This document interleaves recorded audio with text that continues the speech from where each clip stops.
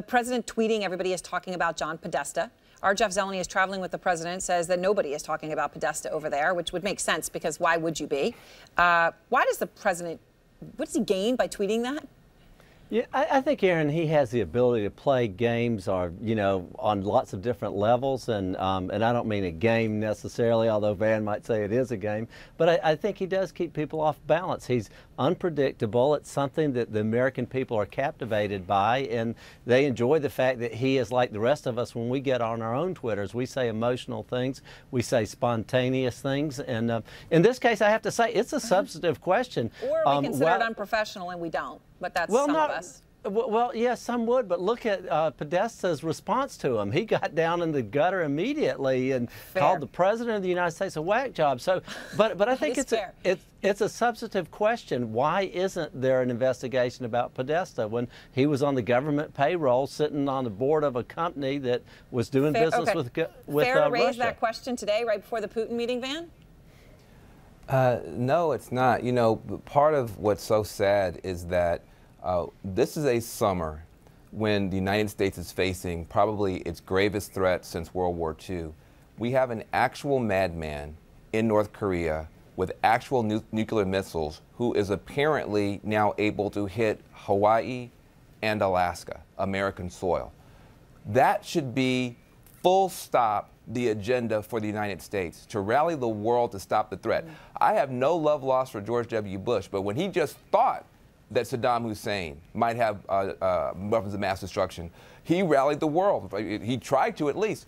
We are in a situation where somebody who, listen, on Saddam Hussein's worst day, he can still be the psychiatrist for Kim Jong Un. This guy is totally crazy, and we're not talking about real threats. We're talking about John Podesta. We're talking about John Podesta this summer. It's nuts. But Van, that's the genius of Donald Trump. He's not talking about John Podesta. His critics are. What he's talking about is selling Patriot missiles to Poland. He's talking about NATO putting in more money in their defense budget. He's the guy who dropped 59 Tomahawk missiles in Syria on Russian-backed troops. Listen, when you are in your little bathtub with your rubby ducky and telling yourself these stories, that's wonderful, and I'm sure it sounds great to you. Van, but the rest of the country is looking. I don't have any rubber duckies. That's interesting you would say that. Speaking of pulling a debate to the high ground, the rest of the country is looking at what they're actually seeing, which is somebody who, when he's given a script and something to say and to do, he apparently can do a decent job. But the minute that he runs into the restroom or into the closet and can get his phone out, he starts doing nutty stuff. And it's not good for America. And you can't pretend it's good for America. There's nothing genius about it.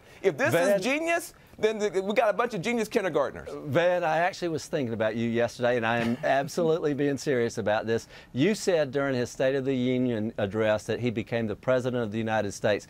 I think yesterday his address to Poland was just as important. I think it was a magnificent speech. Even Democrats on some of the charts showed it. They gave him a C. Republicans, of course, gave him an A+, but independents gave him a B on it. That's what multiple focus groups said that, because I think it was such a great speech. It did I'm glad that you're proud of that speech. I think he has been presidential the whole time. Nixon was president the whole time, and he had very little respect for that office. And I think Donald Trump, when he does stuff like this, shows little respect for the office. He shows little respect for the American people. And I'm going to tell you, I just want to say one last thing. The summer before 9/11, we spent the whole summer talking about Gary Condit and Shonda Levy and distracting ourselves while enemies plotted and gathered. And I'm telling you right now, you've got a plot gathering against this country for North Korea, and we're talking about everything but that because a lot of of headlines. Okay, hold on. Let me just get in here. The headlines that Trump got.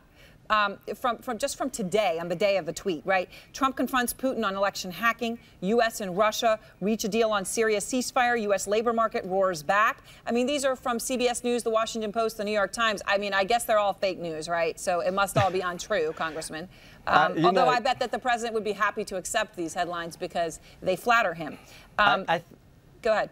Well, I think he will. I think this is just part of Donald Trump, and those who dislike him and those who love him just have to accept it as part of him. But I do think what he is doing right now in Europe is very important, and I agree with Van. North Korea should be an international focal point, and that's why sitting down with President Putin is so important. And yet the American press seems to, some of the people who were on your last panel, for example, Aaron, who did not think he raised the Russian issue enough. I would have hope that have equal curiosity. Was the former CIA director and Trump advisor, Director Woolsey. So a far cry from a natural Trump critic. But they should be equally as concerned. Well, how much time in this 2-hour meeting, which was supposed to be a 30-minute meeting, how much time was dedicated to North Korea, and how much was dedicated to terrorism? How much was dedicated to Syria? And I think that should be more of a focal point than did he press enough. And by the way, I can't believe that they're going to accept Lavrov's word over Tillerson. It's just unbelievable to me. Go ahead, Van. Final word. Well, I just think that we have to respect the fact that, yeah, the president got some stuff right on this trip. That's great. People, listen, I think most Americans would love to see him do that kind of stuff. But nobody can look at only one side of the sandwich. You got to look at both sides. And when the other side has a whole bunch of crap in it, it's hard to eat that meal.